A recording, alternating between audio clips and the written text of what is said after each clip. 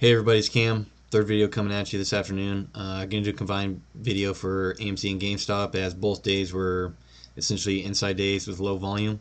So we'll jump into GameStop first.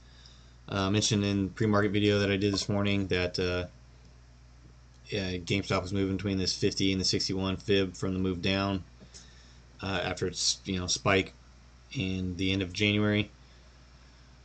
So really not comparatively, right? So very small range compared to what it has been moving in the last 2 weeks.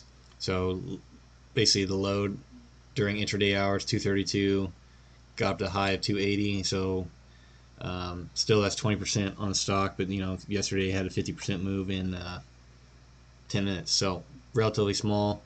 Volume did put a good side volume base down in here in the 240s and 250s. We are selling off after hours right now, so we'll see if this blue 50% fib will hold from the original move higher to 483 intraday high. But I think today was just a lot of the attention went to the bigger indexes, right?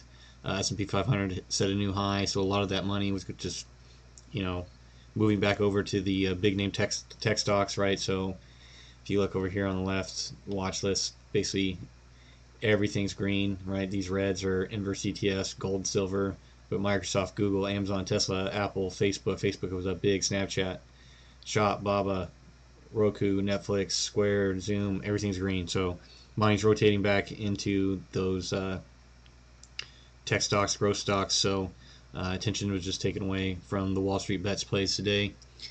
So if we go out to the daily chart,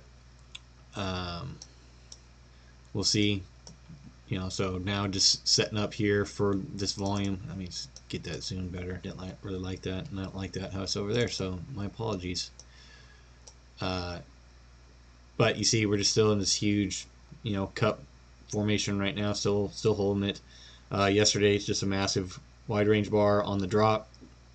So today, naturally, was going to be an inside day bar. More, very high probability that was going to happen. And then if you look down here at the volume, right, very low volume compared to yesterday. 71 million yesterday, 27, almost 28 million today. So that's about 40% of the volume from yesterday. So just by that alone, attention was taken away, and it looks like the mixed volume here is about half red. So pretty equal buyer and sellers today, and we were able to, the candle's kind of deceiving, right? Because it uses the open price to the close, but still red on the day just by 2%, which is not anything considerable. But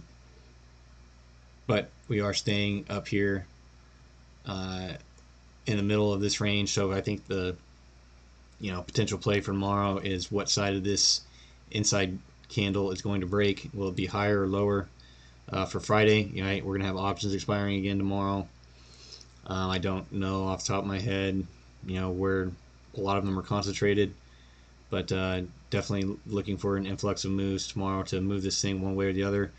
And that's a good point to bring me back to. But you can see here, just kind of end of the day, in the last 10 minutes we did get a considerable sell-off, right? So 264 down to 252, so that could be institutions, other type of people closing their short positions, their long positions going into the close. Don't want anything after hours to catch them or knock them out. So and uptick in volume shows that too, but looks like we are still moving lower right now, down to 245. So we'll look to see if this keeps moving after hours, right? Pretty big moves yesterday's actually pretty quiet after hours after the big move, but we'll look to see if this 242.79 level holds on GameStop for tomorrow. Then we'll go to AMC. Quiet day too. Get out of the 1 minute chart, can't really see much there, but had its earnings yesterday, and then this is kind of just a sell-off, slow low fade, I guess. I mean, the range isn't huge, but basically couldn't get over the 200 day, or 200 unit moving average here on the 5 minute. poked it right at the first candle, and then 1-2 retests later in the day, so stayed lower, but did close up higher, up 4% from the close. So we got the move higher after hours for earnings, but very similar scenario to GameStop, very low volume compared to yesterday, and an inside bar. So I think both are plays to watch, very similar play. And then opposite of GameStop here, the daily candle's red just from the open to close price, but still candle is actually green for the day.